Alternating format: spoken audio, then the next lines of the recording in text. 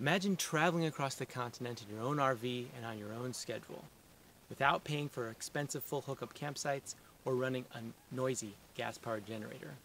Hey everyone, I'm Hutch. My wife Sherry and I have been living the solar-powered life since the fall of 2012, traveling to beautiful locations like this one. The system we're going to show you today is both portable and scalable to accommodate nearly any lifestyle. Here's how we do it. So our adventures have led us all over the continent, and right now it's led us to northern Quebec, where these lovely little gnats have greeted us. It's all part of the price of admission. But let me introduce you to the first component of our solar-powered system. This is Renogy's 100-watt foldable solar suitcase, and we love this product for its portability and its adaptability. With an extension cord of up to about 25 feet, we can put the solar panel out anywhere in the sun, take advantage of that sunshine while keeping the trailer in the shade. The trailer right now is in the sun, but in the afternoon it's going to be fully shaded. And that will mean we don't have to waste our valuable battery power on cooling down the trailer. People ask us all the time, well, how long does it take to charge up your battery? The answer is, of course, it depends. It depends on the charge status of the battery in the morning and the availability of sunlight. We normally use between 20 and 25% of our battery when we're just traveling, so in a day like today, it's going to take a couple hours to charge it back up to 100%.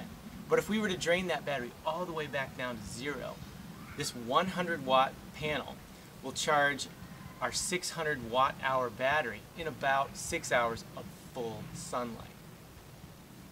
It's super easy to set up and to put away. It's got these integrated legs which help it set up. You're just going to fold those down.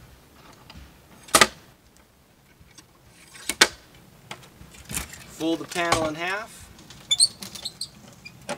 Close the clasps and you're ready to go.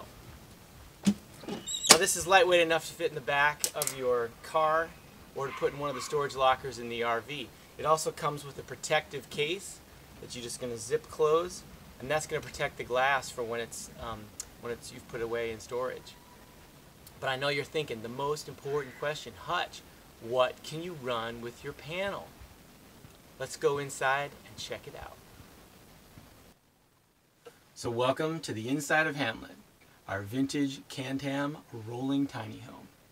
This is where all the solar magic happens, where we convert the energy coming from the panel into usable energy via Renogy's Wanderer charge controller and 50 amp hour lithium iron phosphate battery.